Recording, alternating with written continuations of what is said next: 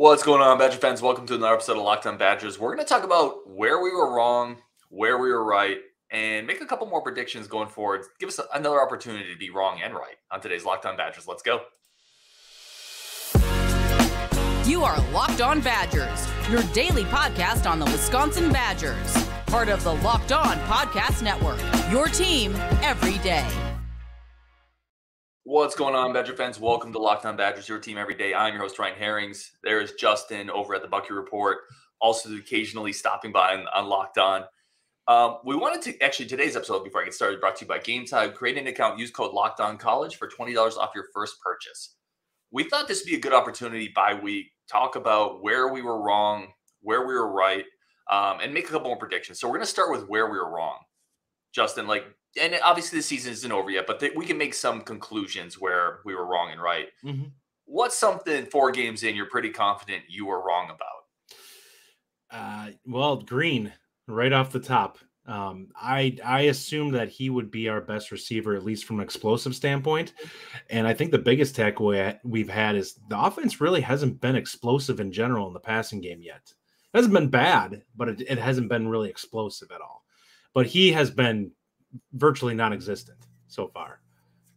Yeah, it's not clicking at all. Mm-hmm. And I'm right there with you on Green. I have Green written down as well. I think I said he's either going to be the 1 or the 2 with Chim, but he's not the 1 or the 2. Mm-hmm. He's not lived up to that expectation at all. Do you feel like one of the things I did a show yesterday talking about bye week questions. I feel like this could be a big opportunity for Green, Mordecai, that passing game, right, to get unlocked. If we come out of the bye week and Green still looks like he's out of sync, it's not in phase, I don't know if you're going to – that might be the last opportunity for the year to really work that in. I would agree with that. And a big part of it is if CJ Williams continues to play well, why would you put him out on the field? There's no reason you're going to put him out there unless we're ahead or one of the guys needs a break, because if someone's very effective, there's no reason not to keep putting them out there. Yep. Let me give you one of my I infamously before the season said, I think this guy's going to be the defensive MVP. Alexander Smith. That is he's had a rough go of it. Yeah, that's a Locked On Liars take right there, which famously comes from a comment somebody made about my show. They said that's a Locked On Liars take. It was the everyday comment. I thought this was an everyday show. They wanted Saturdays and Sundays. 365, 24/7. They said Locked On Liars. So I think it's funny. I think it's a hilarious comment. So I'm just taking it and coining it for all my bad takes. Alexander Smith, MVP of the defense. He's been low key. He has been really bad. Hallman's been better. I think Maitre's been better. He's been the 3rd best corner. And you could argue in some games, Forkman has looked better than Alexander Smith. I think he was better against Purdue, but again, it's been a low bar for him.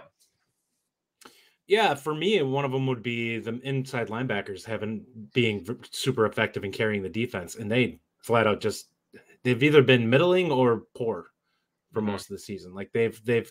It's the position that it looks the most like it's struggling with the change. They look like they're thinking too much out on the field and not reacting enough, or if they are reacting incorrectly. Rank those 3 for me, just based on how you think they played this year. Those 3 kind of co-starters. I would say Chaney's number 1, even though I haven't liked some of his. He's made some poor guesses or poor choices, but he's been the most reactive, and I think he's been the most disruptive out of the 3. I would probably have Moma number 2 and Turner number 3. And I just think I've seen some more issues with him making bad decisions. Moma and him neither one of them seems overly reactive right now. They look like they're thinking too much. They're trying to pick out where they need to go almost in real time. And it's this is not how it's supposed to be. You're not supposed to even be thinking. You're supposed to just, the second this happens, you see a certain thing and you react. And that's not happening at all right now. No, we put some clips up in the Discord. I think I sent it to you guys as well with I think it was Turner coming off the first couple weeks where he's just, his feet are in mud. It's like he's not seeing the keys. And because of that, he's not able to react appropriately. It's not that he's not an athlete. Turner's an athletic inside linebacker. All 3 of them are. They're all good athletes, but they're not. They're overthinking is causing them to not use their physical gifts. Yep. I agree. And I would rank him the same way, by the way. I'd go Chaney, Muma, Turner. Muma has some moments, right, where he just runs through pass protectors. He gets exposed a little bit in space. I think coverage, Chaney is a little over aggressive is the read I have on him. He's overrunning things occasionally. I would go that rank as well. Let me give you another Locked On Liars take. I thought special teams would be a struggle. Like, I really talked about it. I said, new kicker, new punter. This is going to cost us a game. The kicker looks like the star of the team, Vacos. And Bertram's been super solid. I think he has been the star of the team so far. Like, he has been. You can't. I mean, he's perfect, and he's hitting some bombs. Like, how uncomfortable would we have been last year with a 48-yard field goal? We would have been very uncomfortable. Like, Vacos is hitting them like it's nothing. Like, I would feel confident if he went out for a 53-yarder. I'd be like, I feel good about it. Like, he's got the leg for it. He seems to be accurate enough. I would say I think he's going to make that 70% of the time. And low-key Dike as a punt returner. He's been very good. Very good. Like, he's good instincts, seems to take the fair catch when he should. And when the yardage is there, he takes it. He's right in that tier below. Like, he's not in the Erickson Aberderis tier. Those guys were just more dangerous. But he's definitely above the tier that just catches the ball. I don't want to say Jack Dunn, but Aberderis could have been like an all Big Ten return guy if he wouldn't have been such a good receiver. Like, he was a thing to watch. He had some Nick Davis in him. Yeah, but Chim is like super solid. He's a B. He's a B plus returner. Like, he's not an elite guy, but he is super solid. So I was way off in special teams. We were talking before the show. They look like it might be the strength of the team is the special teams. I think it is, and I think it makes a big difference when teams can't quite as easily flip the field on you. It makes a big difference. What a Locked On Liars take. What's another one that you were up to this point you think you were wrong on? I thought the passing game would click a little bit more than it has overall. Just not just Green, but in general, it feels like we're more tentative than I expected. I expected us to be more explosive, and I didn't expect us to be lights out, but I expected it to be a little more boom bust. Like, I figured there'd be more big plays and maybe a few times here and there where we're just not quite clicking right. Right now, we seem to be fairly consistent in what we're doing, but it's just not hitting for the yardage that you'd expect on a lot of stuff. Yeah, it just felt disjointed a little bit.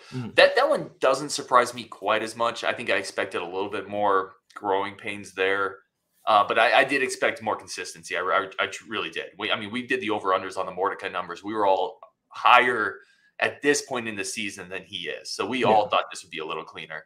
Let me give you one more that I had. And I promise you, ladies and gentlemen, we have some good takes too. That's coming up next segment. We didn't get everything wrong, but we like to be accountable and we like to keep the receipts. I thought the safety group, we talked about the depth of it. Obviously, I think we were all right on Wohler. We thought Wohler would be one of the stars. The defense, check mark. I thought the combination of Latu, Blaylock, I thought that grouping with Austin Brown maybe behind them, even getting some reps. We didn't really talk about Zachman much, but I just thought that group would be much better overall, and it's really just been a one-man show for the most part until Zachman recently.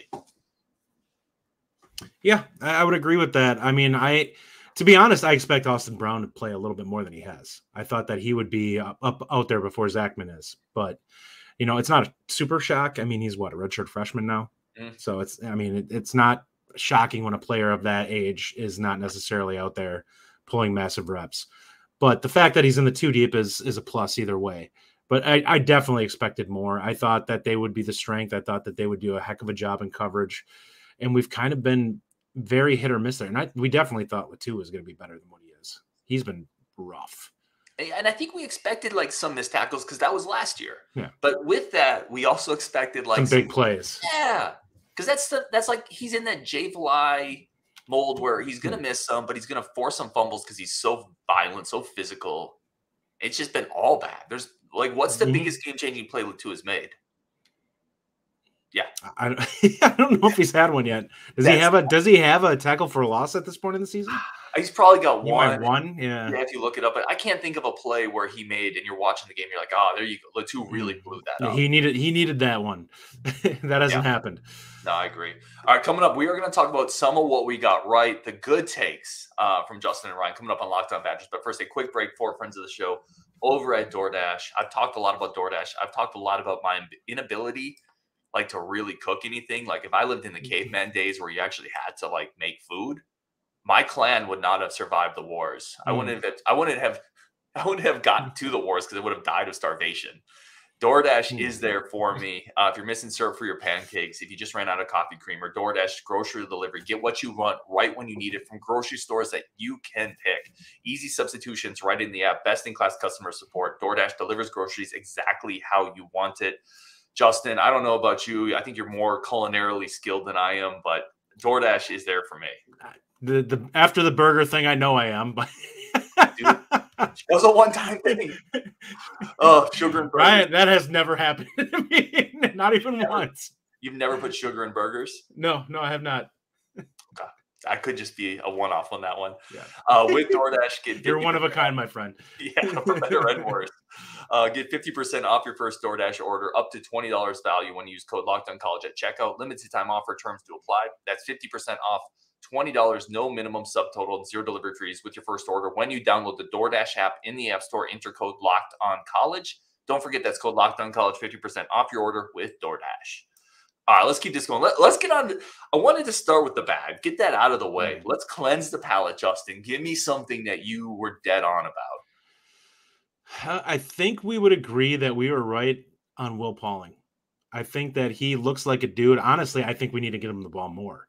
Because I think he's a problem waiting to happen in the passing game when he can get easy separation.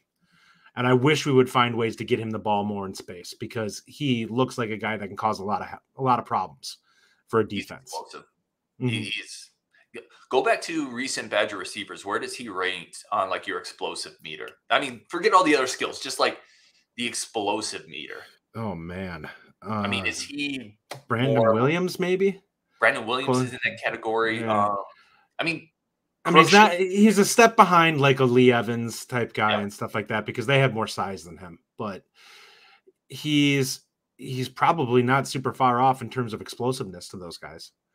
So yeah, he's got major upside, and we need to find more ways to get him the ball because I think he can be somebody we can lean on in a game that other teams just really struggle. And with a guy like that, you can move him around and make it hard for a defense to key on him. Let me ask you this with Pauling, because this is something I was thinking about more just with Ches going down and maybe finding some unique ways to get Pauling the ball, like even on end arounds or out of the backfield, like arrow routes, wheel routes. Does it surprise you we haven't seen more of that, getting him the ball maybe in the boundary in unique ways? I think we're going to see some more interesting things coming out of this bye week. Like they're going to implement some things that I think are going to be. Somebody made it sound like Josh Downs got some of that type of stuff at North Carolina. Now, I don't know how Pauling stacks up physically to Downs. I know Downs wasn't a huge guy, but he might have been a little thicker than what Pauling is. But they're going to have to do something like that because we know they're not going to hand 10 more carries to Braylon. So it's probably going to be 5-7 more passes that are going to come out of this where you're going to say, hey, we need to get this better anyways, because I think we'd all agree that we're not super happy with what we've seen from the passing game so far. There's room for growth there for sure, and hopefully they'll get the opportunity to do that. Yeah, agreed there. Let me just get my easy victory lap out of the way. Washington State, Cam Ward. I'm just going to get it out of the way. I was so right on that. Not only did I pick, we just did the whole everything we were wrong about. I'm going to take a moment here. I called that. Not only did I call Washington State, but I knew Cam Ward was a dude. Like, I really had a good feeling on it. And I had people say, stop being clickbait. Like, the people thought I was doing that for clicks. And Cam Ward has 13 touchdowns this year and 0 interceptions, Justin. He's been one of the 5 or 10 best quarterbacks in the country. Like, he's incredible this season. So, yeah, I crushed that one. Like, let's just be honest. Well, my Purdue take was on. I'll take that one. I definitely did not think it was going to be a loss, and I felt strongly about that would not be the case. A lot of it due to the fact that I knew they had heavy turnover in terms of their skill and quarterback position, and they had a lot of the same issues that they were running into us with less experienced players. Yep. I'll do Muma. Like, I think I'm kind of right. Like, I think that things I was worried about with Muma are accurate in terms of. I think some people took my Muma take a little too far. Like, I don't think Muma's a bad player at all. I think he's a really solid inside linebacker. He's better than what we've seen, and I think the issue is that the defense in general, some of these guys are really struggling with just clicking with some of this. And it's going to get better as the season goes on, just because they're going to get more experience running the plays. Like, it will become more second nature to do things, but there's no doubt about it that we do not have the aggressiveness and quickness that we've expected early on in the season here. And that has to do with the scheme change. Yeah. Like, we're doing some different things than what what's required for these guys in the run game is different than what it was in the previous scheme. And that's a big issue, it seems, for these guys in understanding where they need to go. Well, and I think with Muma too, and not just Muma, like Muma, Chaney, the inside linebackers in general. Yes, all of them are not having a great year right now. Yeah, I don't want to single Muma out on that one. They've had. When was the last time we haven't had like a kind of a disruptive defensive line? At least a defensive line that controls blockers. You've had Benton for 4 years, right? And before him, you had Henningsen, you had Louder. Like, you had NFL guys on that defensive line, even if they're not elite NFL guys, for a long time. And there's no NFL guy on this defensive line right now. Maybe Thompson. Yeah. Potentially is that guy. Maybe. He's the closest to that. It will be interesting to see how he continues to develop. He's going to have to keep putting numbers up because the scheme is a little different too. Like, he's being unleashed a little bit more than we've typically seen from guys. So if he gets the 6 sacks, which I think is definitely possible, we're only a third of the way through the season. He's got 3 already. There's a chance for him to really put up, a good season from a defensive line spot. I don't know. Like, when you watch him, that he looks like a guy that's super explosive, though. Like, it seems like more like he's making plays, but it's not like he's this guy who just looks like he's just blowing up the offensive lineman and going through and making plays. He's much more in the louder milk mold, right? He's not the frame, but he's that type of guy. Him with an extra step, yeah. Yep. He's not in the freaky athletic Erasmus James mold, Alec James even. I want to throw this up there because this comment was actually saved from my last show. This is from Regular Duck. We talked about this. I think we'll see Pauling in the backfield more often, similar to how Longo used Josh Downs last year. So that's something we talked about. Any other thing that you're like, yeah, I nailed that? Any other piece that you wanted to give yourself a pat on the back for? Oh man. I've got one more if you want me to go. What do you think? Well, I can go back to ones I was wrong on. I guess I have to take my beating for the DK one. That's even though you understand what my mindset on it was, I need to see it from him. Yep. He has shown out better than any receiver that we have right now. And that was my other one. Yeah. That was my other one where I feel like I was pretty on point with is, he leads the team in reception. He's averaging 20. Does he lead it in receptions now? In yardage. Okay. Yardage. I was going to say, He's probably on average, I would say too, right? 20 plus yards per catch, which is that what it is overall for the year? He's at like 20.3, which is like an elite. I know he was over 20 last yeah, year. That's an elite number.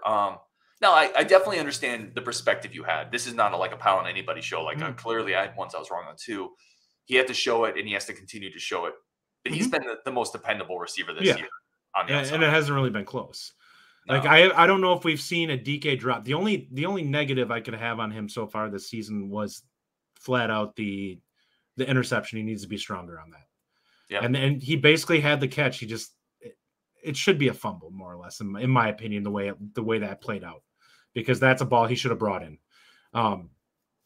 But other than that, some of the other guys have struggled with drops on pretty easy catches. Bell's look really good, but he'd look a lot better with the extra 80 yards of receiving yards added on and two touchdowns. And Pauling, if he makes that grab over the middle, he's got an extra 30 yards probably on his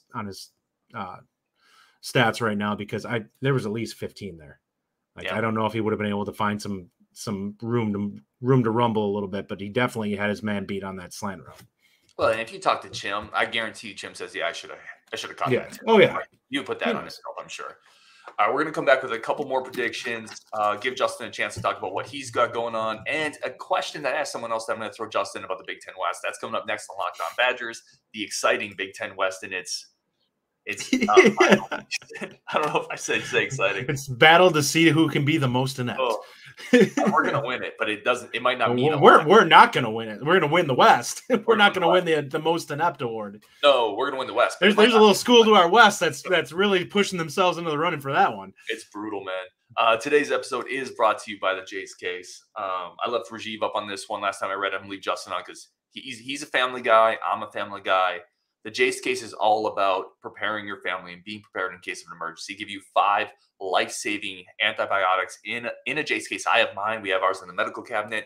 Listen, in case the apocalypse hits, the zombies come, or just a power outage, right? The Jase case is there for you to make sure you have antibiotics to take care of your family if you can't get to the pharmacy, if the roads are blocked, whatever it is. Don't get caught unprepared. Everybody should be empowered to care for themselves and their loved ones during the unexpected.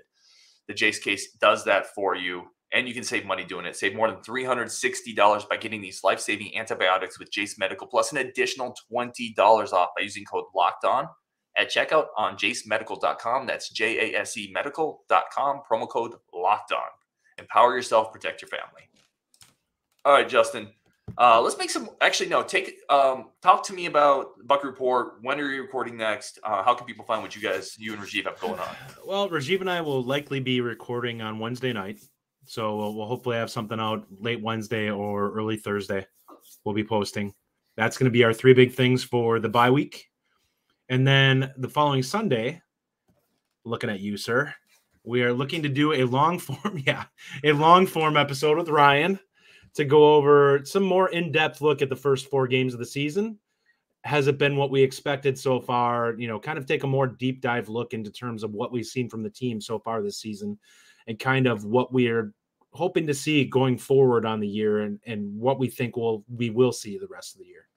Yeah, definitely go. If you're not subscribed to them, go subscribe. What are you doing? Join that show as well. We talk a lot about more good content is good, right? Like more good voices are a good thing. So definitely go check out what they're doing there on the Bucky Report. Find that on YouTube, podcasts, everywhere you find your normal podcast stuff. Justin, I want to throw this question to you because this came up the other day. I talked about it. I think I had Rajiv on. And I don't know if I asked you about it, but even if I had, another week has gone by. Is the Big Ten West a joke? In normal seasons, no. In this season, I would say yes. I don't think we're playing right now at about 75% of what I think our potential is. Everyone else seems like they're playing at like 25%. They all look terrible. And I say this is why when people sit there and I look at some of the stuff that other fan bases are saying, and I'm like, have you guys not watched yourself play? Like, you're struggling to get over 20 points against non-conference teams. Like, this is like your non-con games, you should be putting up 30 plus. And we haven't looked super crisp. No. But I feel like we can put up 30 on every team in the West other than maybe Iowa. Like Iowa, we may struggle, but even them, they've taken a step back defensively from where they were last year. I think we can do some things to exploit them a little bit. It's not going to be a game where we roll up 40 points. Like we might get to 24, but with their offense, that's more than enough. Like their offense is terrible. That's probably 3 times more than enough against Iowa. Like their defense actually didn't look that bad against Penn State. Like their offense was just so bad that their defense was on the field for I think like 45 minutes. Yeah, the 97 plays Penn State ran. That's insane. That's like 70 is a lot. 70 is what fast teams that are playing fast have.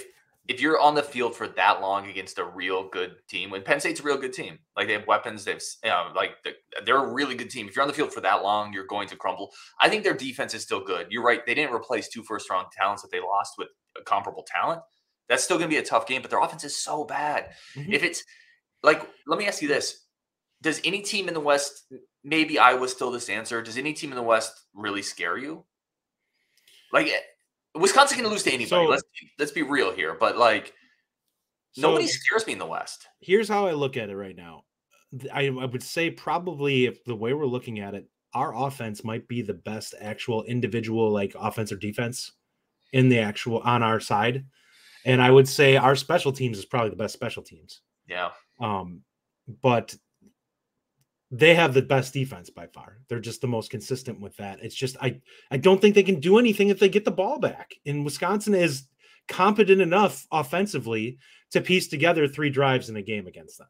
Yeah. And if you keep getting 3 and outs against them, you're going to eventually score. They don't have anything they can hang their hat on. Like there's no running game. It's mediocre, and they haven't really had a strong running game in what? God, it's got to be almost like 10 years since they had like a scary running game, maybe more. Yeah, it's been a while. But they've at least had competent passers in the past, and I just think there's nothing there for them. They did They did a deep dive on one of the other podcasts that was out there where they talked about how many receptions the Iowa wide receivers had. They had 14. One of the Service Academy schools had 27.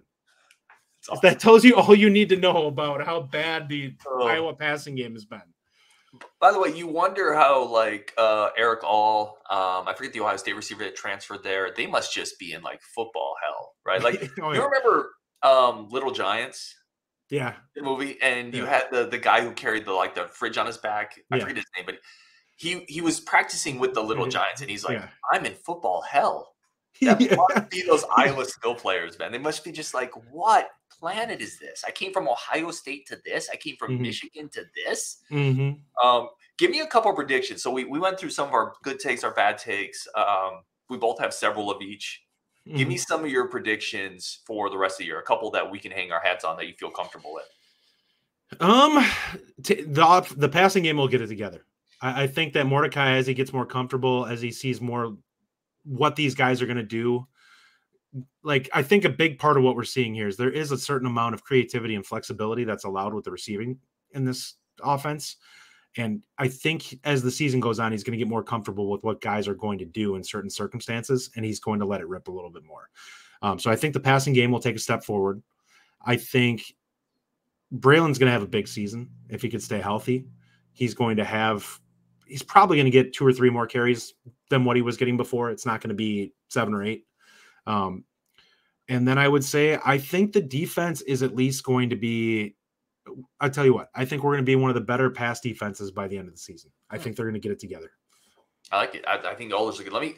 Your first one I agree with completely. I wrote in mine, we're going to see a couple Tanner Mordecai games. So very similar. Like, if you go back and look at game logs for Mordecai the last couple of years, there are and I know it's a different level, but he wasn't playing with the same type of talent either. There's a bunch of 350-yard games, 4 touchdown games, 320 with 4 touchdowns. Like, I think we're going to see 1 or 2 of those down the stretch where Mordecai's going to go for 330 with 3 touchdowns, 4 touchdowns, maybe even a 400-yard game, one of them. Like, so I agree with you on the passing side. I think it's going to come together. I think we're going to see a couple big Mordecai games. Another one I have is, and this is one of my negative ones, I had 2 positives and 1 negative. I don't know if the offensive line ever really fully gels the way we want it to. I don't think it does. I think pass blocking, it's better than what I expected, but I don't know if we ever – I think Braylon's going to have a lot of yardage that is kind of meh yardage. Like, and what I say by that, it's not going to be high leverage situations where he's going to be making big runs. I don't know if in an Ohio State game he's going to be going off for 100, 150 yards in that game. I think he's going to struggle a little bit unless Mordecai turns into a wizard and goes for 350 and 4 touchdowns. Yeah, and I wonder with Renfro, like, a lot of hopes are pinned on this from myself as well. And that's scary given his health. Yeah. I mean, this is a guy who didn't practice in spring, didn't really practice in fall, hasn't played yet. Like, is the expectation really we're going to plug him in and it's going to be all good? I hope so. It's probably not. I hope so too. I hope so too. And does that even solve whatever issues Nelson is going through? Like, so I just don't think that's ever going to be quite as good as it should be better. I don't know if it's ever going to be quite as good as we hope. And then my last one is, this is kind of a combination one with the secondary. I think, to your point, it's going to solidify. I think we're going to see Zachman kind of solidify himself into a role, not just for the rest of this year, but next year as well. And then I think one of my predictions is we might see one of the young corners start to play a little bit more. You said Austin Brown. I'm going to say DeClona. I think DeClona for sure. I think he's going to start playing a little bit more. Maybe, I don't want to say in place of Alexander Smith but I think we're going to see him get more reps. I agree with that. I think he's got an opportunity to springboard himself into next season where he could end up being one of our better corners. Yep. No, I agree. That's it. That's the show. Really good show as always. Really do appreciate Justin coming in. Good takes, bad takes. Listen, we keep receipts here. And if we didn't, someone else would. So we might as well put it out there first. On Wisconsin, we're going to talk a bunch more this week. Got a couple interviews coming up this week that you're going to be excited for as well. Go follow the Bucky Report. Justin and Rajiv doing their show on Wisconsin. Justin, thanks for jumping in. Yeah, no problem, man.